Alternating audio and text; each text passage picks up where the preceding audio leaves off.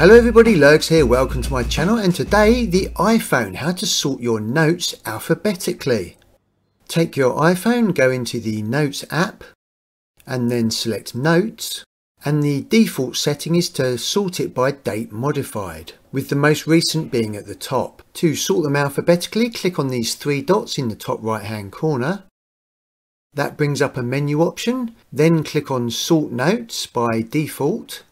And this brings up the sort options, and we want to sort it by title. So click on title and it will go back to your notes, and as you can see it's sorted alphabetically. If you want to sort them alphabetically descending, again click on the three dots at the top, then click on sort notes by title, click on title and then click on sort Z to A, and that has done it in descending order.